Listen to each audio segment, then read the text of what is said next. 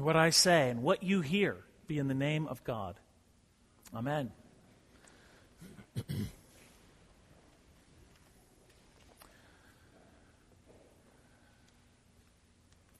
Now, maybe all of you have no confusion about the Holy Spirit, but I know a lot of people do. It's kind of hard to figure him out. How does he work? He seems to come upon people, and that's the way it worked in the Old Testament. He would come upon people. And there was an interesting, the language is interesting because in the New Testament, the Holy Spirit comes in and dwells in us. In the Old Testament, the Holy Spirit comes upon people and then departs. And the Holy Spirit comes upon people in the Old Testament, they would start to do things like prophesy. And that sort of lends itself to an image of, oh my gosh, I hope he doesn't fall upon me because, next thing I'll start talking strange or acting strange. And of course, in the New Testament, like I said, the Holy Spirit comes and dwells in us. But then there's all this stuff about spiritual gifts, and what are those, and how do those work? At the clergy conference a couple of weeks ago, I, for the life of me, don't know how this came up, but I was sitting with a group of clergy, and one of them looked at me and said, "Now, you don't speak in tongues, do you? Your church doesn't speak in tongues." And I said, "Well, I don't know if people in my congregation speak in tongues. Some of them probably do." And then I hit him with the zinger. I do. Like my head didn't turn around and I didn't, all of a sudden, I wanted him to sort of have that effect of, oh my gosh, it's a normal person with the Spirit who prays in tongues. But that's not, I don't want to, necessarily talk about that in this sermon. I just want to say that the Holy Spirit isn't any more mysterious than any other person of the Trinity, in my opinion. And how he works and what he does really can be boiled down to three things. And that's what I'm going to talk about, the ABC of the Holy Spirit. The first thing that the Holy Spirit does is arouse people's faith in Jesus. Jesus says that if there's a job description of the Holy Spirit, it's given by Jesus in the Gospel of John. And basically the job description is this. He's going to point to me. The Holy Spirit's going to take what is mine and declare it to you. Everything that the Holy Spirit does is going to lead you to me. So we've got this image of the Holy Spirit pointing away from himself to Jesus.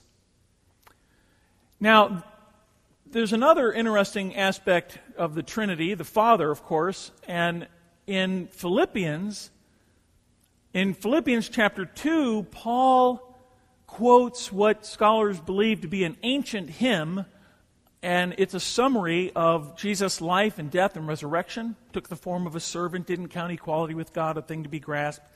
And then Paul concludes it with this powerful statement. So, at the name of Jesus, every knee will bow in heaven and earth and under the earth, and every tongue confess that Jesus Christ is Lord, and here's the punchline, to the glory of God the Father. So, in other words, if you really did nothing but declare Jesus as Lord, if you did nothing but pray to Jesus, you would be, the Father's A-okay with that. So you've got the two other persons of the Trinity, the Holy Spirit and the Father, both pointing to Jesus. This is in the New Testament. And that's why I say that the Holy Spirit's going to arouse our faith in Jesus Christ. And for that reason, the Spirit is needed so much in people's lives today. I know maybe you've read this, I've read it, and I believe this is true, that in the Western world right now, in the United States, but also in Europe, I think, there's a hunger for spirituality, not necessarily Christianity, but a hunger for spirituality. And I think that in part, it's because people are discovering that all the other stuff you can fill your life with doesn't get you very far. I had a parishioner in my former congregation who had a son in the military, in the Army in Iraq at the time, and he was, I can't remember what they're called, but there's those people that diffused the bombs, all right, on the side of the road. And one day, the father came into the sacristy and just sighed and said, life is difficult.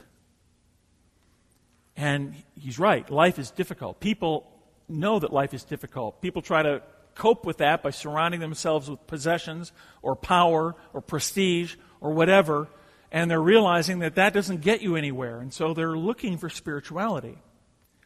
As Christians, we need to remember the importance of the Holy Spirit, that we need the Holy Spirit's outpouring in our lives because we need our faith in Jesus renewed.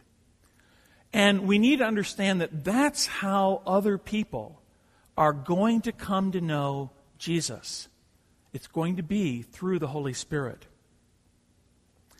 We already read from John, he will glorify me because he will take what is mine and declare it to you. In 1 Corinthians, Paul wrote, no one can say Jesus is Lord except by the Holy Spirit. Now, he doesn't mean no one can say the words Jesus is Lord. I mean, the demons acknowledge that fact. But to worship Jesus as Lord comes from the Holy Spirit. To know Jesus as Lord, that comes from the Holy Spirit, and only from the Holy Spirit. So, the Holy Spirit arouses our faith in Jesus Christ. Secondly, the Holy Spirit bestows on us power for living the way that God wants us to live, the way Jesus wants us to live. There are examples abound, but here's just a couple. The first one from Romans. And the Holy Spirit helps us in our weakness. For example, we don't know what God wants us to pray for, but the Holy Spirit prays for us with groanings that cannot be expressed in words.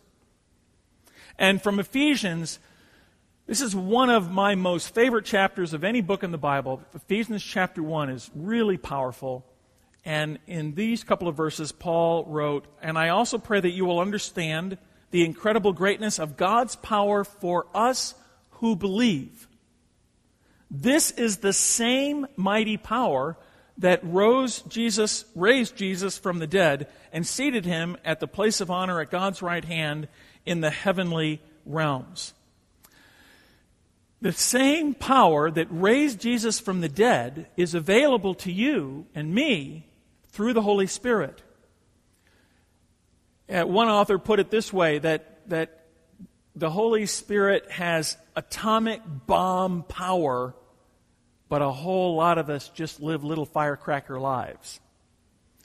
And that's often because, and I'm just as guilty of this as anyone, is I try to go through life under my own power. I mean, let's face it, how does this power work? People get kind of nervous when we talk about the Spirit, the power of the Spirit in our lives, because we think of that power coming upon us in such a way that will maybe make us lose control, or maybe make us become someone we're not. When I was a teenager, I used to worry that if I gave myself to the Lord and got filled with the Holy Spirit, that He'd send me out to the roughest neighborhood in Cleveland with a bullhorn and start trying to preach the gospel on a street corner.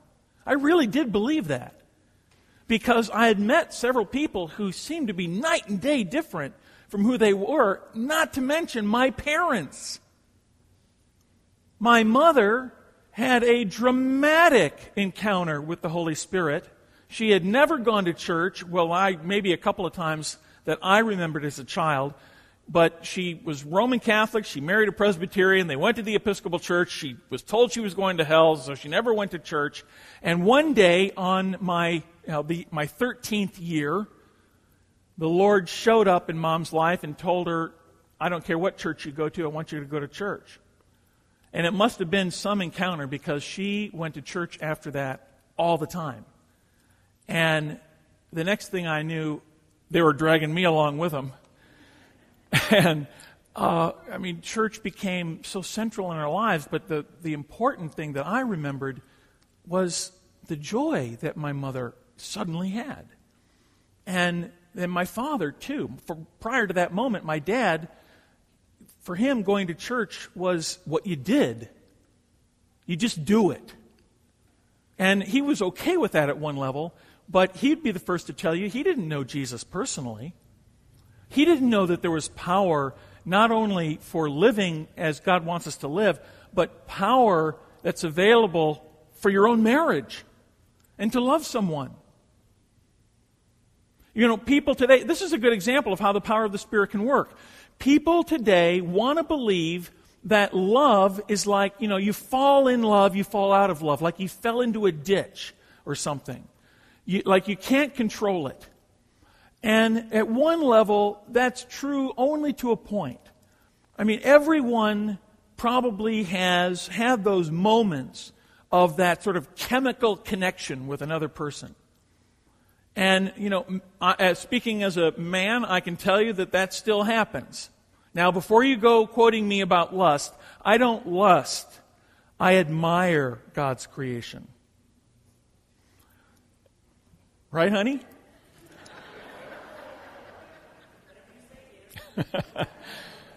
So I can't control that. You know, those are hormones that are going off in my body. I can't control that. But I can take control of the love that I am called to have and want to have for my wife. And when, you know, everyone, if you're in marriage long enough, you get to that point where that sort of gaga moment, and that gaga feeling for each other fades. And then I think that's where real love can take hold. But it's something you have to work at. There was a movie a couple of years ago called Fireproof. Has anyone seen it? Only 1, 2, 3 people. 4 people? Okay, Fireproof, starring Kirk Cameron. Is that the name of the actor? Right. He was in Family Ties. Is that right? Right. He was a childhood actor in Family Ties, a devout Christian now. And the story is simply a story about a married couple whose marriage is on the rocks. Kirk Cameron's character is going to divorce his wife, and his father talks him out of it by saying, look, I'm going to give you this project. It's called 50 Days of Love. And do what it says. Promise me you'll do what it says. And so all it was one act of love every day for his wife. And of course, you know how the movie ends. The love comes back. The love was there. It just needed to be rekindled. And that's the way the power of the Holy Spirit works. If you pray for the Holy Spirit to fill you with love, and then you sort of wait for the feeling, you might be waiting a long time. But this shouldn't surprise us, because God has made it pretty clear that that's the way He works in general. He says to Abraham, just go. I'm not telling you where to go, just go, and I'll clue you in as you go. I suppose if Abraham hadn't gone, God would probably have found someone else, but I dare say we'd be a whole different group of people. The 10 lepers come to Jesus and ask for healing, and Jesus says, well, go show yourselves to the priest. And on their way, they were healed. If you want to know whether or not you have a gift for praying for someone, you can't wait until you feel like you have that gift. I mean, I don't even know what that might feel like. You have to start praying. And that's the way the power of the Spirit works. You have to admit that you don't have the power that you need. You have to ask for power, and then you have to act. You have to step out. And as you step out, the power comes. As you do the things that God calls us to do, He equips us to do them. So that's the power. It's enormous power, by the way. It is a life-changing power. I've seen it. I've seen it not only in my parents, but in other people as well, and in my own life. My life changed on my 13th, was it my 13th birthday? It was right around that week. I also was confirmed, and I received the gift of the Holy Spirit, the outpouring of the Holy Spirit. And just before you say, well, wait a minute, what do you mean you got the gift of the Holy Spirit? Didn't you get that at baptism? People used to say that all the time back in the 80s when the renewal movement was at its height, because we used language about baptism in the Holy Spirit, and people would say, rightly so, Wait a minute, don't you already have the Spirit? Well, you do, but you always need more of the Holy Spirit. People have used the leaky bucket analogy to describe why that's so. I don't like that analogy. I don't think that's what's going on. I don't think we leak the Holy Spirit, which implies that if you just let it keep on leaking, eventually it would completely run out. That's not how it works. I don't know how it works. All I know is that the Bible tells us to continually be filled with the Holy Spirit. That's what Paul wrote in Ephesians. He wrote this obscure little passage, don't be drunk with wine, be filled with the Holy Spirit. And the Greek word for filled is in the continuous present tense. Go on, be filled and go on being filled. Go on being filled. And this should come as no surprise to us, folks, because yes, you get the Holy Spirit at baptism, but you get the Holy Spirit again at confirmation. If you get married, you get the Holy Spirit again for your marriage. If you get ordained, you get the Holy Spirit again when you're ordained a deacon, and again when you're ordained a priest, and whoever's going to be consecrated bishop is going to get the Holy Spirit again on them when they become bishops. So, yes, you can and you need more of the Holy Spirit. Arouses our faith in Christ, bestows us with power, and finally, the Holy Spirit will confer on you the character of Christ. At one level, that's what happens as the natural result of doing the first two, of understanding those, that as our faith is aroused, as we're given the power to live like God calls us to live, we find that our lives are changed, are transformed. God uses, when it comes to transformation, God uses three things. The Holy Spirit's one of them, but that's actually the second. The first is the Bible.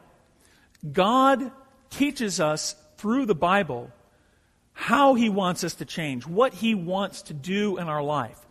Secondly, God gives us the Holy Spirit in order to accomplish the change. Now, the problem is that, again, if you're like me, you don't always follow that method, that God's method, and you try to sort of do it yourself and go under your own power, and that's when God pulls out the third way, which is problems and circumstances come up in your life. Those moments that cause people to say life is difficult. And that's when I'm driven back on my knees. I'm driven to my knees, and I go back to God.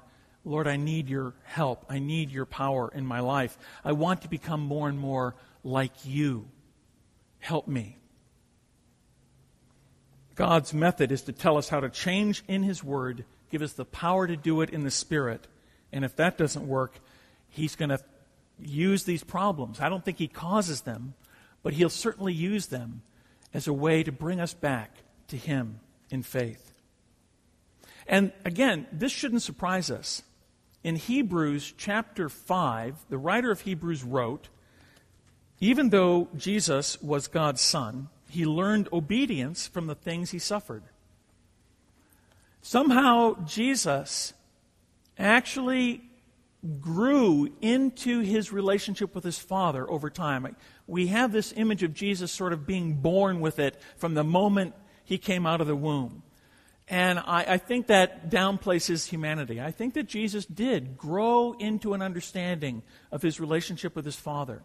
And by the time He entered ministry, understood very well that He was the Father's Son. But if He grew, how much more do we have to grow? If all the things that occurred in Jesus' life were necessary for Him, what about you and me? I mean, Jesus experienced loneliness. Jesus experienced betrayal. Do we think that we're not going to have those experiences? Well, of course not. We are. We need to let those experiences drive us to the Holy Spirit.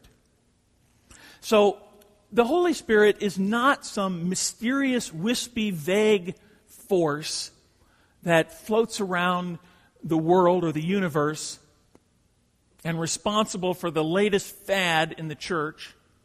That always happens. Oh, this new thing is going on in the church. Must be the Holy Spirit. Well, maybe, because the Holy Spirit is the Spirit of Jesus. The Holy Spirit is not some unknown person. And we need to be continually filled with Him. The Spirit who arouses our faith in Jesus, bestows on us the power we need to become more and more like him, and the Holy Spirit confers on us the character of Jesus: love, joy, patience, gentleness, kindness, goodness, and self-control. Amen.